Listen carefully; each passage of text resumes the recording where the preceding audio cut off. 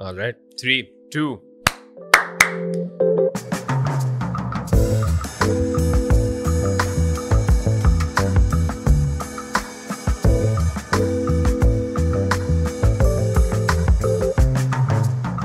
What's going on, everybody? It's me, Asad Hashim Ali, back again with another episode of Behind the Grind. And today we have a very, very special guest with us. I have personally been keeping up with what she's been doing, all the cool, innovative things that actually happen in Pakistan. Somehow or the other, she's played a very important role in that. And without much further ado, Sana Khalid. Sana, thank you so much for coming on. Thanks for having me. So I'm not lying when I say this, I've actually been keeping tabs with everything that you've done, what you've influenced, ND2C, Hive, Minerva, and now Eye to Eye. And I think that I wanted to learn this firsthand from you, that how have you, number one, managed so many things all at the same time? How do you follow your gut?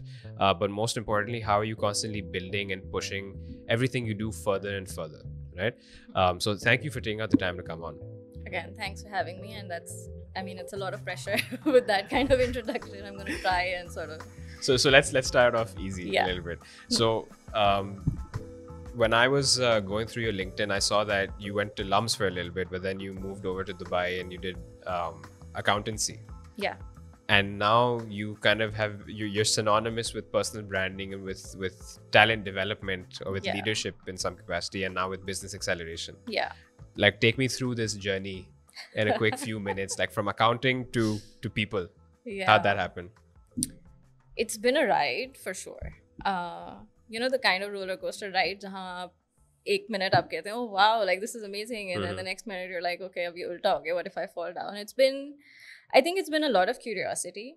I went to LUMS because LUMS was like a backup plan for me. I always wanted to do chartered accountancy because somebody at school said I couldn't do it, and I was like, okay, I have to do this.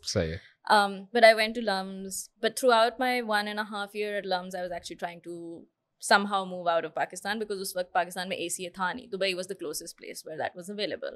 ACA or ACCA? Okay. ACCA tha, ACA nahi tha, and I wanted to do ACA. Take it. So 1.5 years into LUMS, I finally got the opportunity, got an articleship in Dubai. I moved to Dubai and got into audit. Okay. And where'd you start off from? Your articleship, that was at KPMG? No. It was Sajad Haider, which is like, they're somehow related to Siddharth Haider, but different. Different brother. Somewhat, yes. So I worked there for 3 years. And then I took a sabbatical because I was like, it's getting really tough and difficult to manage exams and study because audit is a very tough field in terms of timings. Okay. Even though I had a blast, which is contrary to what most people say about audit, but I loved it. But I think that's where I learned like the granular details of how businesses operate and the numbers and all of that. And then I moved to Pakistan, and it was a 1 year sabbatical, basically padhai ke liye tha, but like 2 weeks into my time here, I got bored and Minerva came into being. Okay. Out of boredom. And then Minerva has significantly evolved since I started. But it was, I always say my career has just been more of my playground where I just have fun with it and I'm just going somewhere or talking to somebody and they're like, this is, and I'm like, oh wow, this is interesting, let's try it. So Minerva was a lot of experiment. Like initially 2 mahine ke liye I would do something and be very like, this is what we're gonna do, and then 2 months later I'll be like, this sounds more interesting. So I did a lot of experimentation to the point we even hosted dholkis at Minerva, right? Really? Right. So it's just like personal branding plus matrimony combined. So personal branding, मुझे उस वक्त नहीं पता था कि जो मैं कर रही हूँ वो क्या है, because I was just doing a lot of disconnected things, which did not make sense. Like when I look at it now from like an aerial view, a lot of it makes sense, but उस वक्त it wasn't. Nothing in my life, in my career in particular, was planned. So it wasn't strategic कि ये कर लिया है, अब next ये होना चाहिए और अब next ये होना. So Minerva was a lot of experimentation. I think it was 5 years or 4 years into Minerva that I started to realize that what I was really doing was helping people with their careers. उस वक्त भी मुझे नहीं पता था कि personal branding कोई चीज़ होती है. But I was somehow helping people with their personal brands. So yeah. Then 1 or 2 years later, I learned of the term personal branding, and I was like, wow, this is exactly what I do. Like, I never thought it was personal branding. So it became about personal branding and leadership, and so all of that combined, and people became like the common theme in all the experiments that I was doing at Minerva. So did you have some entrepreneurial bug in you growing up, or was it just by chance? I mean, as much as I can recall, my dad has had his own business, so maybe it was a little bit of that. But I don't think it was ever thoughtfully done. कि नहीं मैंने कुछ ये करना है. Like, I got into chartered accountancy because I thought that's the career I wanted. Like, I'll become an accountant, and accountants के बड़ी मतलब उस वक्त respect भी था और पैसे भी बड़े मिलते हैं. Like all of that. So I don't think it was ever planned. It just accident. I think everything in my career was curiosity and a lot of accidents. So, yeah. And miraculously, somehow things worked out eventually. It all fell in line. Yeah, it fell in place. So what is Minerva today, right? Like, we've said personal branding, but just some context to what does Minerva do? So today we call it a People Excellence Lab. People Excellence Lab? Yeah. Okay. And the reason why we chose the word lab was because of the fact that we just do a lot of experiments with what we're doing, with the kind of approaches we have to doing different things.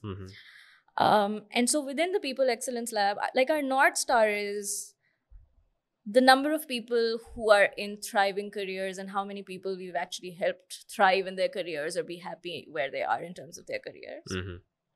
And so we do a ton of different things. So we have leadership development, personal branding, recruitment. So we work a lot on tech and design related placements within Pakistan and outside of Pakistan.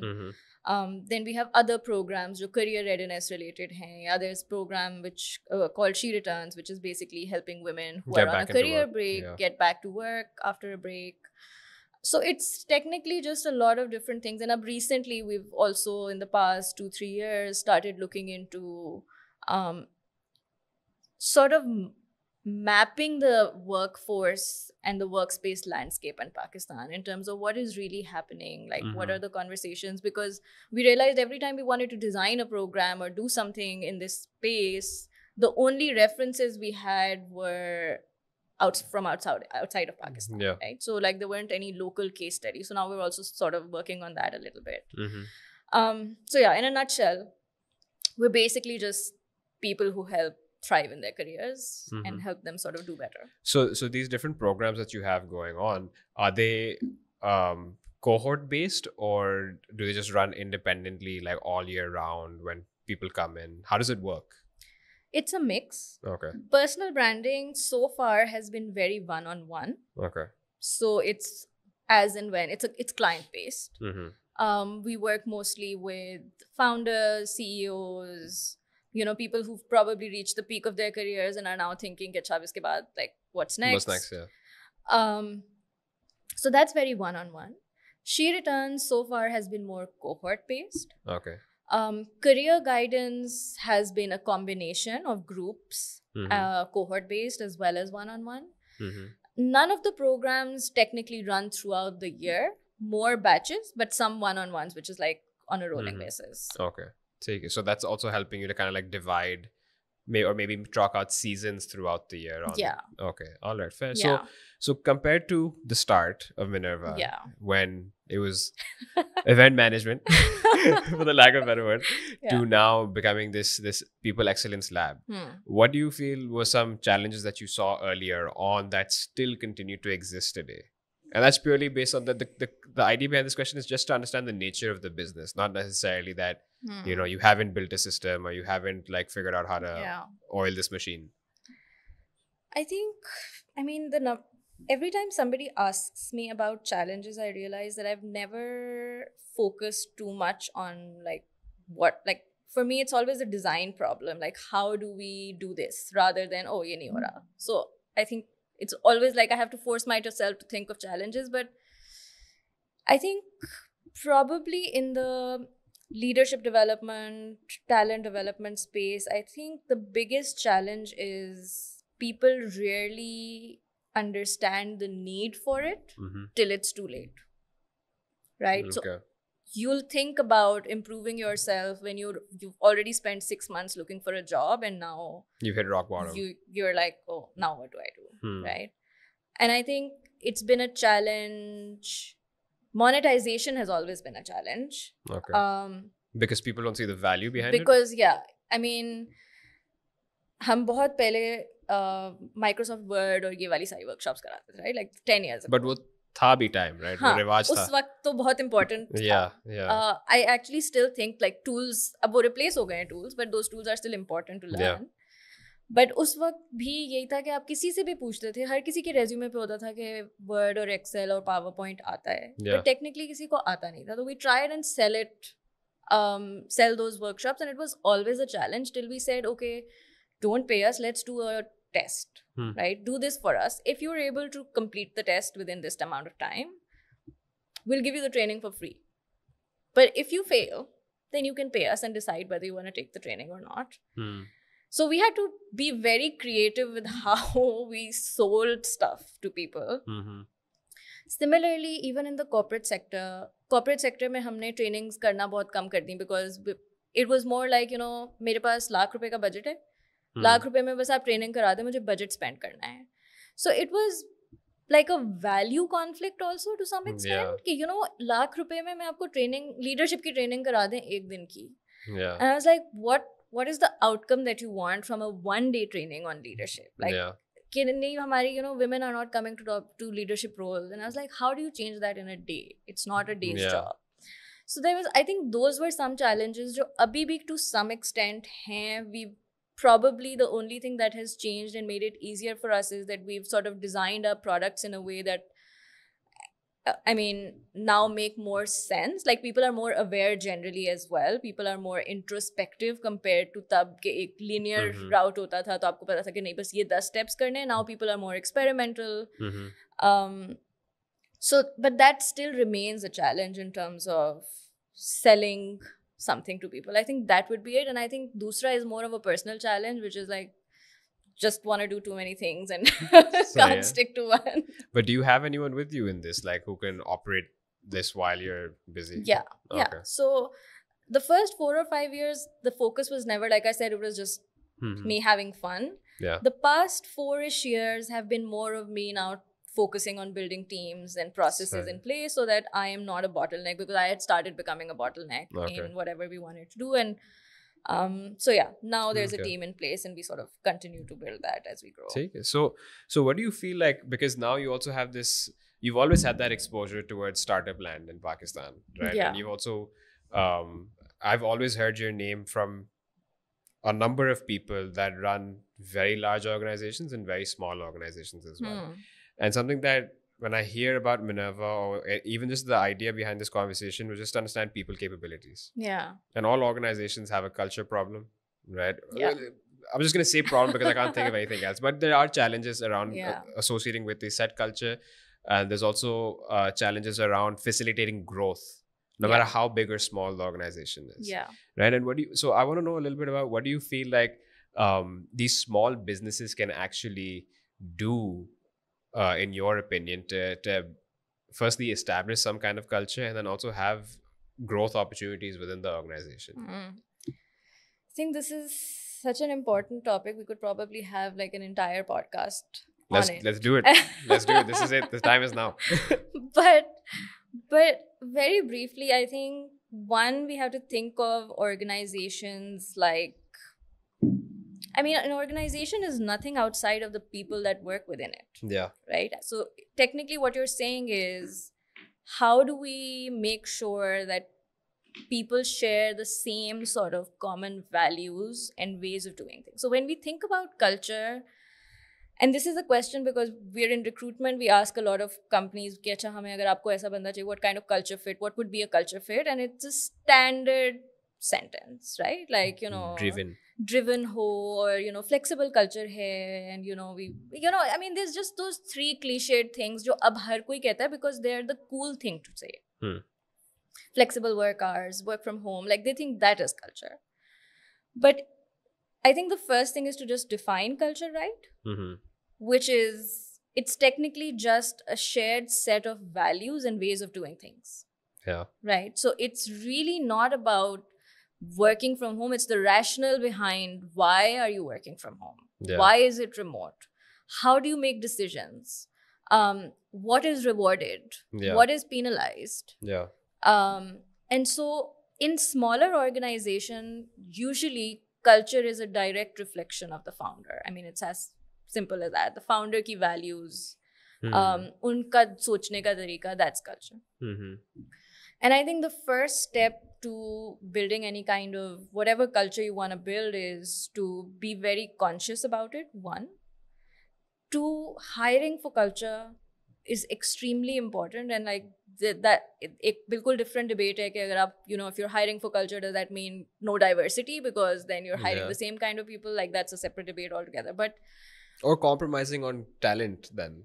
yeah, Because someone could be like really qualified and an A player, but just not a culture sure, fit. bilkul. Yeah. Yeah, I mean, so these are all important questions, right? Mhm. But I think there's a, again, it boils down to first being very conscious, like these are the 5 values. Mhm. This is how I want to operate, and no one culture is the right culture. Like I think one of the things my friends sort of मेरा मजाक उड़ाते हैं इसके सना से आप कोई भी सवाल करेंगे ना तो start होगा it depends से. And I'm like, because Context. when it comes to people, everything is super nuanced, right? Yeah. When it comes to organizations, everything is super nuanced. Yeah.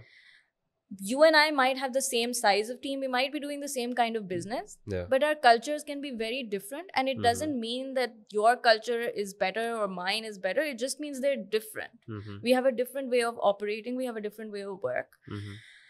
But I mean, if you were talking about particularly growth, for example, I mean, obviously there are certain things in culture जो कि standard हैं कि, you know, communication and respect and like those things, which I think for any team to really thrive, वो basic requirements हैं कि Yeah. you know, they have the respect from their Mhm, teams and, you know, they feel respected and all of that. Mhm. But I think the second most important thing, if you want to build a culture of growth particularly, Mhm. is to build a safe space. So where people feel safe enough to ask you questions, to make mistakes. If you're penalizing somebody, and I've seen this in organizations where, you know, they're like, why don't you take initiative? They don't take initiative because you bloody penalized them the last time they tried something new, right? And you're like, this is not what I told you to do. Mhm. So yes, sometimes, and again, like I said, it's very nuanced because sometimes the stakes are really high. So how I mean, as a leader, there's a very, you have to find the balance between enabling and empowering people, Mhm. but also making sure that, you know, the risks are calculated. Yeah. It's also, I think, another important thing in terms of growth is how vulnerable a leader themselves is. Do you accept your own mistakes? So if you don't accept your mistakes, Nobody then the else will. chances are that people think there's something wrong with accepting mistakes. And, you Yeah. know, if you, and I've seen, unfortunately, some people, some leaders would talk about, you know, yaar, tumne aise kar diya, to ab dekho ye kya hua. Yeah. It's also the language you use, right? Yeah. Yeah. So, okay, we made a mistake, you know, there's nothing wrong with acknowledging a mistake and giving that feedback. Yeah. It's more also the language that you use. Are you saying, tumne galti kar di, or are you saying, yaar, we messed up? Yeah. Let's fix it. What do you need? What can I do to help you? Yeah. So I think in particularly smaller organizations, a lot is driven by the founder's own values. Mhm. Being aware of your values is extremely important. And then building processes that work for you and hiring people that fit into those processes, right? So for some organizations, the work from home situation might be great. Yeah. For some, it might not be. And I don't think there's anything wrong with either. It's just two different cultures, it's two different ways of doing work. If one thing works for an organization, great. I mean, that's their way of doing things. So I think thinking of culture as a conscious effort and also thinking of it as an evolving thing. Yeah. So as the organization grows, scaling culture is very, very difficult, right? Yeah. Because then you hire, and that's where hiring the right fit comes in. So if you notice, the larger the organization gets, then there's micro cultures within the organization. So finance department ka ek apna culture hoga, marketing ka apna hoga, you know, everybody. So it all boils down to who's leading that department. And What are how in some of sync are they with the founders as well? absolutely. So I think just being very conscious, particularly larger organizations के अपने challenges हैं और उनको वो कैसे deal करेंगे, but with smaller organization, I think it just starts with being very, very conscious and also making sure that what you're saying is reflected in your policies, Yeah. in how you work, in how you make decisions. It's not just about saying, you know, we have an inclusive culture, we're very flexible, you know, we're very empathetic, but then how does that reflect in your policies? But I also feel like it's a matter of, I want to know a little bit about, actually, let me rephrase this because I lost my words there, but you had to do a lot of this yourself, right? Yeah. Like you've been working independently for a while. Yeah. So I think that there's a big lesson in this as well, because you can't just be like, you know, preaching. You also have to practice what you preach to. Yeah. But it's very important for, especially like even myself, when you're saying all of this, I'm also just reflecting and asking myself that now that we've become a bigger organization, or bigger than what we were even last year, 2 months ago, or 6 months ago, and with things moving constantly, there's this need to, I'm recognizing this is need to over communicate, number one. But number two, just biting the bullet on my own schedule and accepting the fact that I will be working late at night because I need to spend that time with the team and make sure that they're understanding the thought process, they're understanding, you know, what would be the so-called right way of doing things, rather than them fumbling and then it, you know, being too late. Yeah. But how do you tackle the idea of then ensuring speed and efficiency? Because sometimes when you look at competitive cultures or competitive work environments, like a bank, they just care about getting the job done really fast, and, you know, people climbing over each other to set themselves apart. That's how it's been structured. Yeah. Right. But then on the other hand, you have like, you know, startups coming out from YC that keep talking about like people at the core of it, culture, spend that time in recruiting the initial bench of people. Yeah. But they also scale, and they're doing it 10 times faster than any of these big banks have as well. Yeah. So how do you manage that? Like, how do you ensure that culture, or how do you communicate this to people that culture does not mean you compromise on speed and efficiency and high quality work? Culture instead actually means that you're able to drive it in a newer way. Yeah. I think the first question is, do people want to know that? I mean, that's one. Because you will have to change, basically. Yeah. Okay. I mean, are they comfortable with that conversation? A very interesting sort of way of thinking about it is, a lot of people want flat hierarchies, but they also want vertical growth. Yeah. And they want titles, right? Now that's a cultural value conflict, right? So sometimes, I mean, again, it's a matter of, is this wrong or right? I mean, it's more of that question, right? Are banks doing it wrong? And are startups doing it right? Or are they just two different ways of doing things? Right. Right. And you'll actually come across people who value titles more than they value autonomy, and they value speed and efficiency and all of those things. Now, we might have a bias against that kind of culture because that doesn't align with our values. We want speed and agility and all of those things. But for some people, maybe that's what they value, right? I think it all boils down to, again, understanding that culture for any organization also doesn't always remain the same. So like you said, it's meant to evolve. Yeah.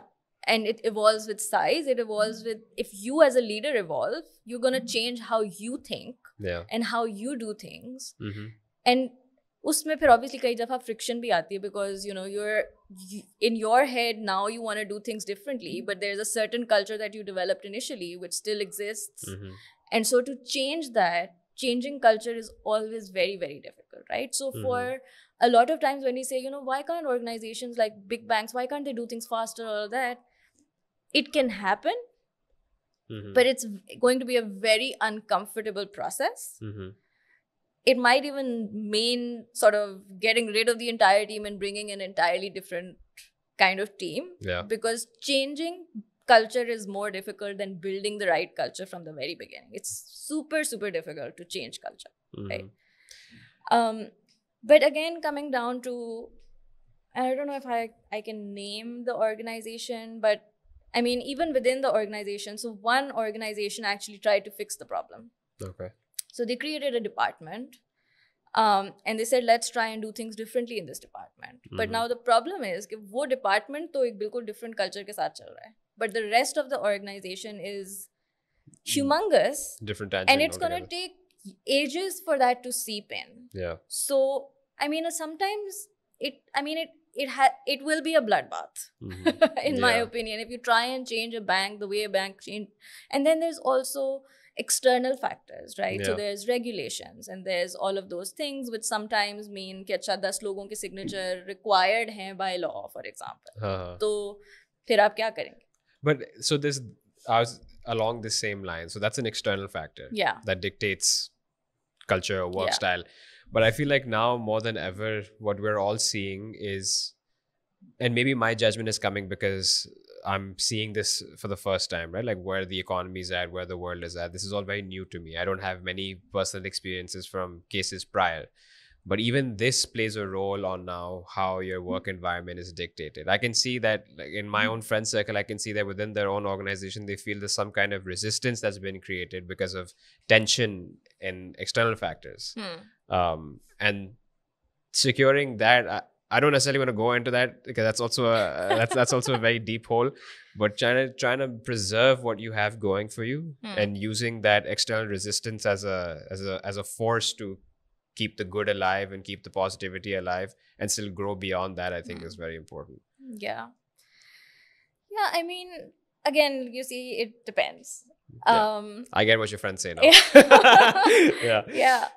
But I truly think that whenever we talk about culture, there's obviously a lot of different things at play. At the end of the day, if you're trying to build a culture that doesn't support your business, for example, there's going to be a problem. Right.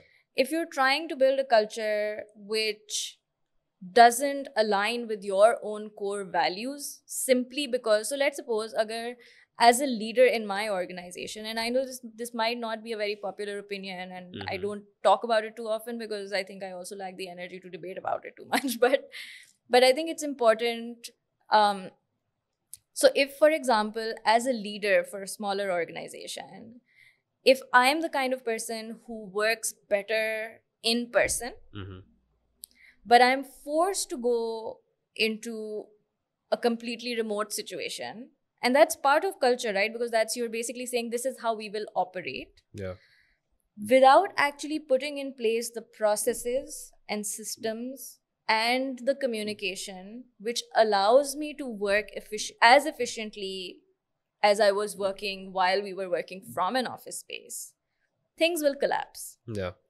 So I think it's more about, I mean, a lot of times I think even when you're talking about hiring new resources, I feel like they will lose out on so much learning, for example, because when we were sitting in the office, I could learn from you the way that you talk to a customer, the way that you speak to other people. It was just easier, right? Yeah. And I'm not saying that Minerva has been remote most of our entire being, but I think it's more about, we will find a way to do things better online. Yeah. Most organizations have not found that way yet. And which is why there's that friction in terms of people want remote jobs, they want flexibility, all of that, but we don't have the processes yet. Our teams aren't enabled. So if your team isn't enabled to be able to do their work from home, and they have to rely on you to make a certain decision or whatever, and then, so I mean, discipline also. Absolutely. Yeah. So I'm not saying, I think remote is fine. I think hybrid is fine. I think on-site is fine. I think it all depends on what culture you're building and whether your policies, your systems, your tools that you're using, the training and the communication styles, whether they align with that entirely. Right. So I think we'll get there. Yeah. I don't think most organizations have gotten there. And I think it becomes even more difficult for smaller organizations who are still trying to figure things out, right? Mm-hmm. So एक organization है, उसका एक standard process है, उसने रोज वही 10 processes को repeat करना है, एक product है, वही बेचना है, you know, it's a Yeah. standard process. Very difficult to do from anywhere, Yeah. right? Yeah. But एक और organization है, and they're building new products and they're testing new things and they need to be in constant communication and things will change, you know, like this. Mm-hmm. In that situation, maybe remote might not work for them. So I think again it boils down to culture. मतलब हर चीज करने के different तरीके हो सकते हैं, and it doesn't mean one is right or the other is wrong. It's just what works for you within that organization at that point, at that scale, and for you as a leader, particularly like I said, क्योंकि छोटी organization में एक बंदे के ऊपर बहुत सारी चीजें dependent होती हैं. Larger organizations में ज़ाहिर है then there's other nuances. Right. Okay, so I'm gonna step aside from this a little bit, and also stay in the same vein around like business success, because it's all falling in line with that. Like, you know, whether you go remote, how your processes are in place. Yeah. Design. In your opinion, how important is design for business success? Because you said something very interesting earlier on in this conversation, that if something's not working out, for me, it's a design problem. Yeah. Yeah. So it is. I think for most of us, design has always been a very aesthetic thing. yeah. And I think that still is true. Design has an aesthetic appeal to it. Mm-hmm. But again, when I think of design, I think of how does something work, right? And so when we talk about systems and processes, we say that we're designing systems and we're designing processes. So I personally feel every problem can potentially be a design problem. And my designer friends always say कि, you know, हम सदियों से यही कर रहे थे, या बस एक word आ हम गया है सब तो आ गए ऐसे लग design रहा है कि thinking हाँ, वाले design जो थे। thinking आ गया, यानी हम सदियों से यही कर रहे थे, हर कोई ऐसे ही करता है. It's basically a problem solving framework technically, right? So you do your research and then you ideate and then you prototype. I mean, that's how things have been. But I think from a business perspective, and I mean, there's lots of studies now and a lot of data around how design is important. Mm-hmm. But I think in a very simple sort of way, design is exactly how things work. Yeah. So from a business perspective, I would say if you can remove friction, like basically the purpose of design is to remove friction. So we now talk a lot about people and people centricity. Yeah. And that's a design problem, because how do I remove friction for my client, for example, so that they can get whatever they need from me faster, asani se, without any friction? People centricity also means that how can my employees do their job better? How can I design their job, their environment, their role better so that they can thrive there? How can their job be easier for them? That's a design problem. Right. So, I mean, if you look at design from that angle, I think everything you do in a business, every problem you solve is a design problem, technically. Yeah.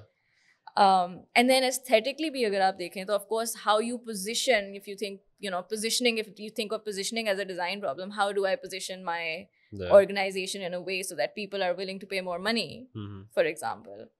It's, I mean, if you think about the design thinking framework, then it's a design problem. Yeah.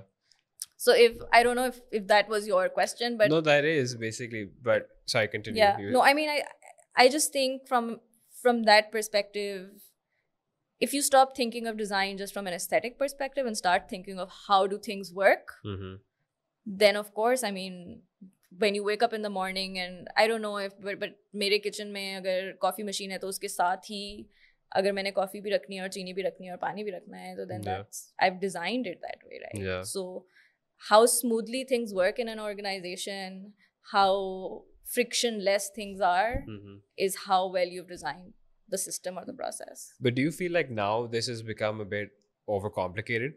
The use of design in business. I don't mean like it's I don't mean to say that it's a bad thought process or it's a bad framework. I love it personally, but I also feel like at times that if you try bringing in a designer into the mix, it ends up going straight back to the drawing board, because it's not like every step in the framework has to be given that like due process and aram se aapne karna hai. Hmm. It can be rapid as well. It's kind of like, I often use the six thinking hats framework. I don't know if you've heard Yeah. of that. But you can, like, if you know how the framework works and you just quickly like go through all of them, you're like, Yeah. yeah, okay, that's my answer. Yeah. So the same applies with you. Do you feel like it becomes I agree.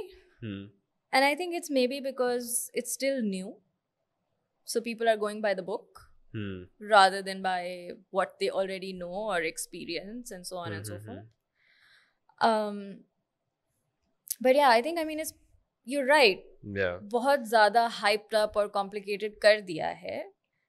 वही जो मैं कह रही थी कि technically that's how you solve a problem. पहले हमने उसको framework में नहीं डाला. yeah, But जब भी any problem that you have to solve, technically that's how you do it. Okay, this is the information I have about this problem. Okay, these are the 3 ways I can do it. Okay, let me try this one. Okay, this didn't work. I'll try another one. yeah, Technically, that's design thinking. yeah, So we've been doing it all along, but now because there is a bookish kind of framework that we have, I think people are just trying to follow it word by word, and the that purists are probably trying to makes ensure it- it's a label Yeah. at every single point in time. But so is this what was the thought process behind ND2C? Like, is this what you were trying to advocate for or to build awareness around? So initially, no, actually. Okay. When we started ND2C की starting ये थी कि we were doing this series of workshops on unconventional careers. Okay. Right? And us waqt design was not considered a career that would sort of pay you well. Right. So at that point in time, it was sort of unconventional. It was not the regular engineering and those kind of career options. So we were like creative careers wali side pe wanted. So we started doing design key workshops with Nida Salman was helping me with those workshops. So she was executing them and delivering those workshops. But when we started delivering those workshops, we realized that people just wanted to learn the tool. They didn't want anything to do with design principles or like the aesthetics of things or how things work. They just wanted to learn कि अच्छा Photoshop सिखा दें, Illustrator सिखा दें. But, they were not interested in the principles behind why certain things work better or certain placements work better. And so on and so forth. And the more we spoke about it, the more we realized that it was just because people thought that design is all about, अच्छा ये अच्छा लग रहा है, अच्छा लगना चाहिए देखने में, rather than thinking about, okay, the way that you structure your typography will impact what people look at first or what they read first. Again, how it works rather than just how it looks.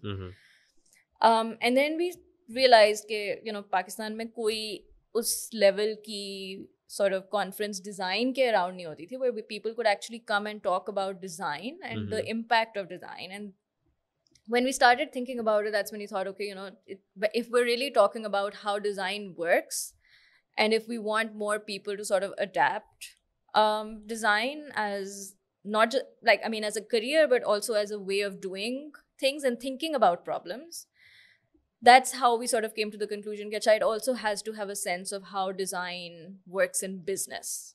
Okay. And what is the importance of design in business. And it's interesting because when we started speaking to people, it was very difficult to just explain what we meant by design. Yeah. Right. And I think by the end of the third year, we were pretty happy that at least, okay, now people are talking about design and they're talking about design thinking and they're hiring product designers and UX is a conversation now and all of those things. So yeah, initially ye thought nahi thi. We were just doing a graphic design workshop. Yeah. But then we realized that, there's so much focus on aesthetics and the tool, but nobody wants to really talk about how it actually works and why it works. Okay. And so that's how ND2C came to being. So before I actually go into the next section of this, on that point, a question that's coming up is that what is your thoughts on the whole generalist versus specialist argument? Because now with all of these new fields coming in, right, and with the importance of design in everything that we do, that same designer is expected to make posts for social media and also design the app layout and then also figure out what poster should go up on the wall as well, right? Whereas each of them are its own specialties.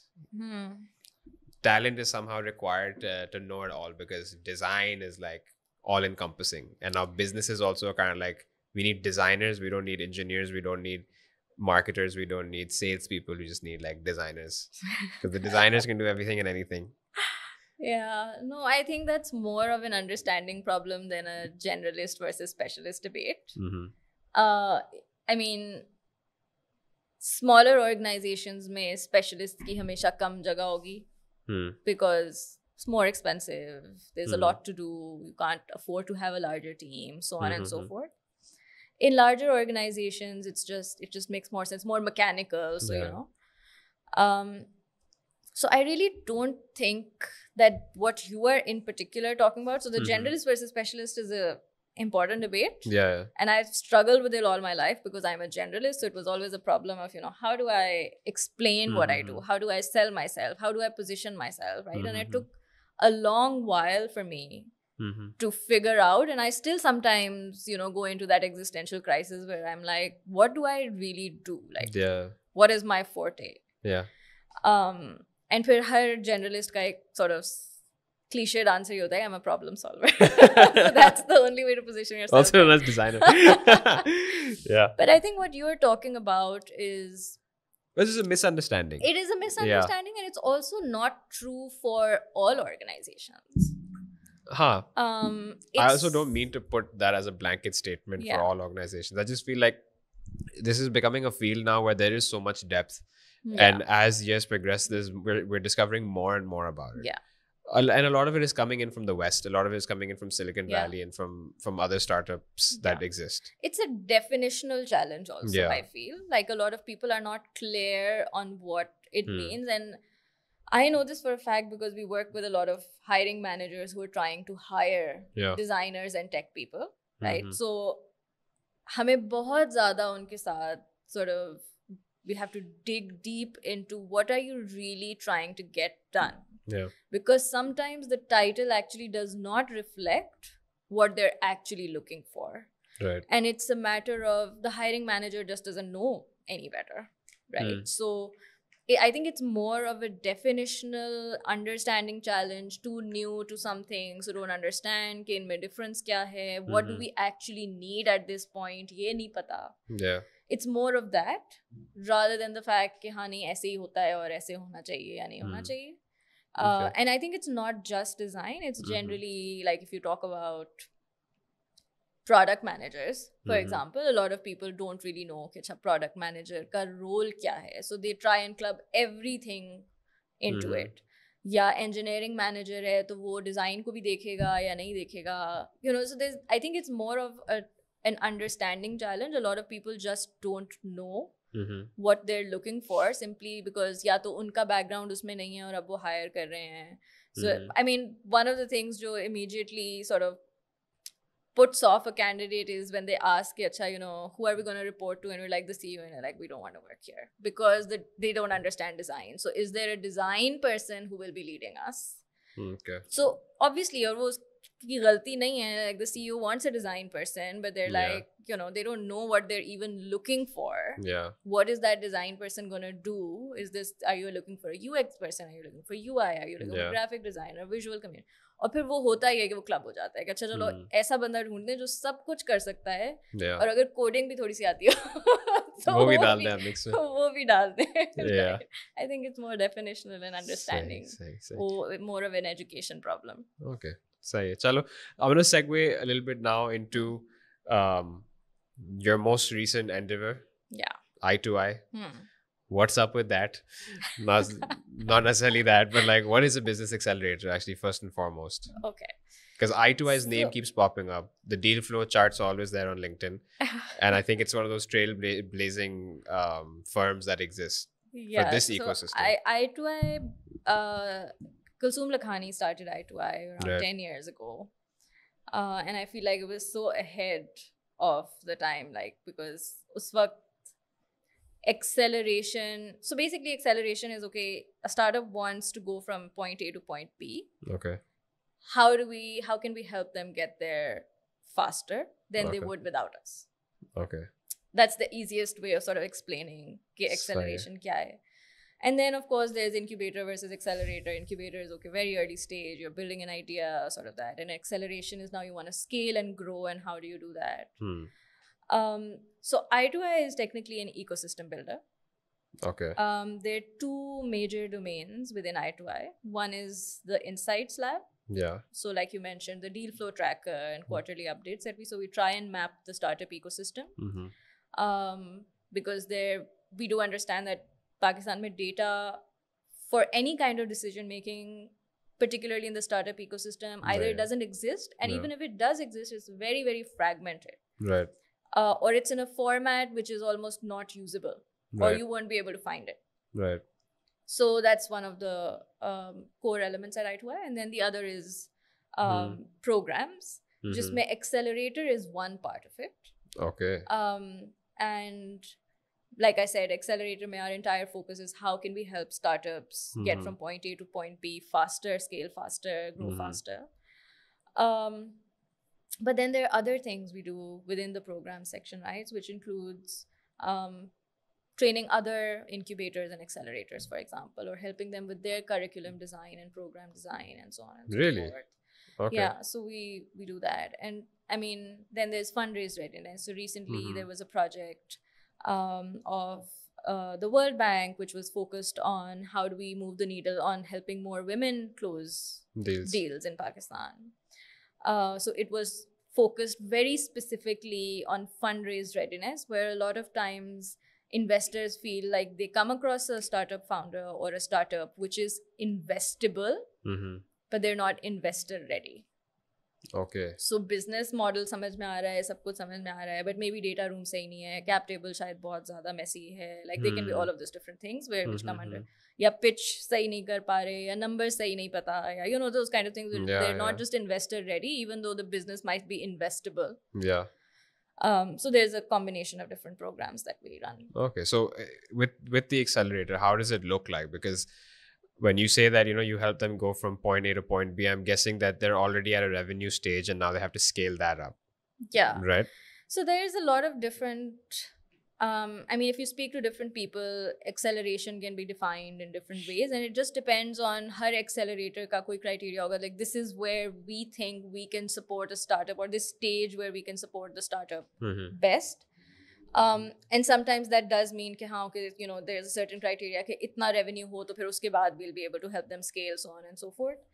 But acceleration in its very, very simplest form is just point A to point B, but faster, right? So it could mean, okay, you have a very solid kind of prototype, you've seen some traction, maybe you're pre-revenue, but how do we get you to become get your first 100 clients, but faster. But you said like the other side of the programs is the curriculum design for other incubators or accelerators. So then what is happening in this curriculum? Like walk me through that. Like if I was bringing in my business into the accelerator, then what would I experience? Yeah. Okay. So one, there was an accelerator model, which was a travel accelerator model that I2I was running pre-COVID. Now we're sort of revamping how the accelerator is going to be run, and we'll be launching it soon, based on how so many things have changed within the startup ecosystem, based on what we've learned from all these years of running I2I and the programs, and from speaking to founders, and how things are evolving at a global level also, and regionally also. So what we're doing now is the accelerator. One thing that we very clearly now understand is that regardless, even if you bring 10 startups together and have like a criteria which sort of glues those startups together, a common ground between those startups, her startup ki need bahut different ho. Her founder ki need bahut different ho, right? So what we're doing with and this is something we did with V-Raise also, the project which was for women fundraise readiness, is that it's more coaching based rather than, okay, here are 10 workshops. Okay. And we'll teach you, how to, business modeling and like business development and how to make a pitch deck and all of that. Right. So now the accelerator that we're putting together is a combination of coaching, of hands-on support. So we're looking more at how can we help you meet your first 10 clients? Or how, if you have a prototype, can we find you, your first 100 test people who can test your product? Or how can we, if your focus is on fundraising, then how can we map and sort of connect you to the right investors? So for each startup, the journey would actually be very, very unique and different based on what they're really looking for. Okay. So वो जो when you say कि अच्छा curriculum हम लोगों के लिए भी design कर रहे हैं, but then हम अपना, so what's different? I mean, at the end of the day, if you think about a business, there are certain common themes जो आपको पता होनी चाहिए जो अगर आप business run करना चाह रहे हैं, right? It's more about the execution, which differentiates different programs. It's more about what problem you are solving. And I think where I2I really stands out is the community, which the startups get access to, which opens a lot of doors, whether it's from a client perspective or a partnerships perspective or a visibility perspective or an investment perspective. Yeah. So the accelerator that we're now putting together is very, very community driven. Okay. Very focused on less on training and more on actually helping move the business forward. Right. And you help also set those goals up then? Yeah. Yeah. Okay. I mean, that Because I'm comes as guessing part of coaching also, right? Yeah, because that's what I was wondering. Like, if there's the coaching, but then that community and network, the network is only as good as my use of that network as well. If I'm not leveraging it, then absolutely. So of course there has to be a roadmap. Like I said, you have to know what your point A and point B is. Okay. Where are you today? Where do you want to be? And can I help you get there faster? Right. If I can, then of course it makes sense for you to be part of the accelerator. If I can't, then that's another question. But to be clear on those two points is important. See. So 2 questions now. Do you feel like it would take, like, it's easy for an accelerator to now pop up and do its thing? Or do you feel like what Kulsum brought to the table was also like, it was years in the work to get to this point, and that's when the true value comes out? It's a difficult question because I think there is scope for more than one player. Right. So I don't feel like just us would even be enough to do what is needed for the ecosystem to grow. Right. But is it easy for just anybody to come and open up an accelerator? Sure. But I think as more and more options pop up and the ecosystem becomes mature and founders become mature, they're also more mindful of what they choose. Right. So one thing we know for sure is you can start an accelerator today, but and you run a business, I run a business, we both know how important time is for us. Yeah. I don't want to be part of a startup accelerator or an incubator where I would be wasting my time. So I would actually look at, and again, ho sakta hai ki another accelerator might be better at what you want help with. So I think, yes, people can open up accelerators, but I think ek to accelerator ki monetization is a challenge, right? So if you want to charge people for something, then you really have to be providing value. Right. And a lot of that value does come from community. And building that community is not easy. And I think Kulsum and I2 has they've done a great job and bringing people together from an ecosystem perspective, right? So a lot of times you'd think, and I say this all the time, a lot of people saying, competitor kaun hai aapka? I'm like, we think like an ecosystem builder. Yeah. We don't think like us versus them. Yeah. Agar ek aur aa bhi jaye for you, that's like you're part of the community. Yeah, as well. I think I would want to leverage what they have. Yeah. And offer what I have and say, if we really want the ecosystem to grow, because we all want a larger pie, like a piece of the larger pie, right? So if you want the ecosystem to genuinely grow, then we should actually stop working in silos and be working together, because there's something that each of us does better. Right. Okay. So do you feel like your perspectives changed on the startup ecosystem after joining I2I? My perspective on the startup ecosystem, I don't think it has changed. I think it's it's definitely been a learning experience for me, because I had been around the startup ecosystem. Mm-hmm. And it was more of like, okay, I had an aerial view, but now I have to sort of like navigate the streets and, all of that. It's Mm-hmm. more of that. I think something probably that I always knew, but has been a realization, is not a perspective on the startup ecosystem, but I think it's a general sort of thought that inherently, as people in the startup ecosystem, we're either not designed or wired to or allowed to be pessimistic about anything. Right. Because from the very nature of it, we're saying we're solving a problem, Yeah. we're experimenting, and we know that there is a huge possibility we'll fail. Yeah. So I think that's just been more of a realization rather than a change of perspective, so to speak. So it's like say no to bad vibes. is the motto. So yeah. Yeah. And I asked this question because like now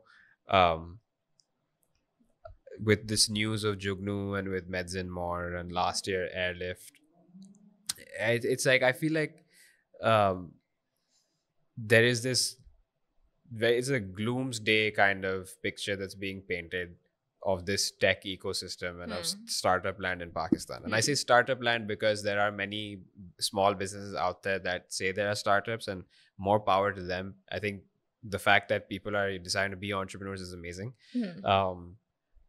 But what's your thought on that now? Because on one side, the perspective is that, no bad vibes allowed. Yeah. And, long game for Pakistan. Yeah. And things are going to be A-okay if we all persevere and if we cherish the moment and if we work together and if we grow this community larger and farther and stronger. On the other side, you're hearing businesses shut down. And you can't help but think that, well, oh shit. Yeah. What's going to happen now? Yeah. So a lot of thoughts were crossing my mind when you were talking about it. The first one was when you said, a lot of people are now becoming entrepreneurs and kudos to them and all of that. I feel like we glamorized entrepreneurship a lot. 100%. Right? 100%, yeah. It's not for everybody. I think that should be very, very clear. Yeah. It's not for everybody. It depends significantly on your risk appetite, on your, there's too many factors. So 100%. Not going into details. But that was my first thought that came to my mind. The second was, I think the news about Airlift also shut down. And again, I'm not going to comment on the competence of the team or whatever, jo ki bahut sari conversations abhi bhi Meds and More ki khabar aaye hue ek din nahi hua tha, and then there was these conversations कि किसी को पता ही नहीं था क्या करना है, right? Yeah. I'm not going to comment on that. I think generally, if we understand the inherent nature of a startup, what is a startup? It's an experiment. Yeah. You don't know it's going to work. Yeah. You're trying to make it work. There could be a lot of things that, they might have done wrong, not predicted, so on and so forth. There's a report that says, a very significant chunk of startups actually 90% fail. of startups fail. Yeah. वो तो एक generally they fail. But then a lot of them fail because of premature scaling. तो इसीलिए उस वक्त उनको ज़्यादा support भी चाहिए होती है जो कि ecosystem को provide करनी है, and so on and so forth, right? I think the challenge, I think it was more shocking for us because as an ecosystem, we haven't seen this before. Yeah. We didn't see so much money coming in before, and we didn't see somebody failing after getting so much money before. Yeah. So we were like, oh my God, ab to bas duniya khatam ho gayi. Yeah. But I think if 90% of the startups fail, and if 70% fail because of premature scaling, it means they received funding and they tried to scale and they failed. Yeah. I think it's the inherent nature of the startup ecosystem. This is not to say that we shouldn't be more mindful. I think we did a lot of things wrong. And we now see that a lot of that is like, this is more of a correction happening. Yeah. So, humne bilkul, for example, we were only focused on scale and not product market fit. So yes, we did make mistakes and we're learning from those mistakes. But do I think that such news will stop coming out of the ecosystem? No. I think we'll see more startups shut down, and not just because abhi economy kharab hai ya abhi ye, but because of the very nature of a startup. Yeah. And so I think, I think even if we say कि competent नहीं थे या जो भी था, we might everybody make mistakes. Maybe we made some mistakes, and that's okay. We're learning from them. But I think that news does not mean that there aren't others who are still doing great work. Yeah. Who are now, and maybe we needed a little bit of this shock To kind for of, course correction. yeah. So yeah, I mean, my thought is that, But I mean, that's not technically, it's just Yeah. how things work. But what do you feel like is that biggest lesson or takeaway from these cases, especially the ones that have come up in the past week? Because there is something to be learnt over here. Sure. I think, like I said, it's more of a course correction. I think startups will still fail despite of you trying to do everything right. Yeah. Right? There will still be businesses that fail. Even businesses जो कि conventional businesses होते हैं, जो experimental नहीं होते, वो भी fail होते हैं. Yeah. And there can be external reasons, there can be internal reasons, there can be lots of things. Yeah. I think one thing that everybody sort of probably in the startup ecosystem would agree on is, one, we need more preparation of, okay, we've raised funds, but how do we use those funds to scale? That's one. I think it's also a matter of how many of us actually have prior experience scaling a startup. Yeah. Right? So a lot of people are just still learning. I think so. One is that इस stage पे support बहुत ज़्यादा चाहिए, whether it's from the government, whether it's from the ecosystem support organizations like I2I or other organizations. The other, obviously, is what everybody's talking about is product market fit होने, scale is बाद की बात, burn कम करें, be more careful about the money that you're spending, don't overhire, preempt things properly, and focus on product market fit and sustainability before you start thinking about scaling. Yeah. So I guess, I mean, for me, we all knew कि जब बहुत ज़्यादा पैसे आ रहे थे startup ecosystem में, we all knew, I think, from an ecosystem standpoint, that this bubble will burst. Yeah. And I think in a way at least I am a little relieved that it happened sooner rather than later, because the bloodbath might have been worse. Yeah. So do you feel like this, the investor sentiment can go back to those good old days? Look, 2020 was not a normal year. Yeah. So I don't consider that as like a normal... That's a blip in the system. Yeah, I mean, but there was a lot of capital in the world. Some of it sort of seeped into Pakistan. I think investor confidence will recover. I think, I mean, VCs are risk takers. It's a very risky investment that they make. But that's also the nature of this business. Absolutely. Yeah, it's a bet, yeah. Right? So I think, I mean, will we see the same kind of money flowing into Pakistan like we saw in 2020? Maybe not. But we've been speaking to investors, and while there are some, I think in the longer term, everybody agrees that, they're going to invest in Pakistan. Yeah. In the short term, they're like, okay, not now. And you can understand why, because of the political uncertainty and all of that. So yeah, I think investors, the conversations that we're having with investors from a shorter term perspective, we see some pessimism. But when we think or talk to them in the longer term, they're like, just give us 12 months or 18 months. Assess the... And then, as soon as there's some stability, we're going to be back. So yeah, I think investor confidence will bounce back for sure. And I also think that has to do with, it's not a matter of investing necessarily in Pakistan, but it's a matter... It's generally. Yes. Yeah, in general, the world is in a very weird place right now, number one. Yeah. And in my opinion, I think that if anything, this is these times are leading us as operators to be a little more mature and pragmatic about the decisions we take. Absolutely. And I think हम बहुत ज़्यादा पाकिस्तान की बात कर रहे हैं, but because हम पाकिस्तान में रहते हैं और हमें यहीं के problems नजर आ रहे हैं. But if you look at the data, you'll see the same trend globally. So it's not like बाकी दुनिया में बहुत सब सही हो गया है और यहाँ कुछ गलत हो गया है. Yes, there are additional challenges that we face as a country, sure, but investments worldwide have dropped, right, in the startup ecosystem, and Yeah. inflation and Yeah, all yeah, that. yeah. I mean, Yeah. interest rates, like there's Mhm. a lot of macro Mhm. factors involved. And that correction is happening again Yeah, globally. I think it's cyclical, right? ये Yeah. होता है, फिर सही होता है. There's always Mhm. been like that. If you Mhm. look at historical data also, you'll see those ups and downs, and it's a Yeah. dip, we'll come back. Right. True. True. So, Sana, I have one last question for you. Mhm. I don't want to take up too much of your time, and I'm sorry if I was going in different directions with this one. But if you could go back in time and meet your younger self, what would you say to her? God, that's a very difficult question. I think I've lived most of my life on my terms. Mm-hmm. So I don't know if I have the only advice I would probably have for my younger self is to maybe celebrate my victories more. I felt like I never Don't look at me like took that. the time. Do you, is that do you Sometimes do we that? break the fourth wall as well, so that's fine. Nobody said that. Nobody said that. Yes. So yeah, I think I never took the time to stop and think, okay, I did something good and I should celebrate it. It was always okay, now ye kar liya, now this is the next thing.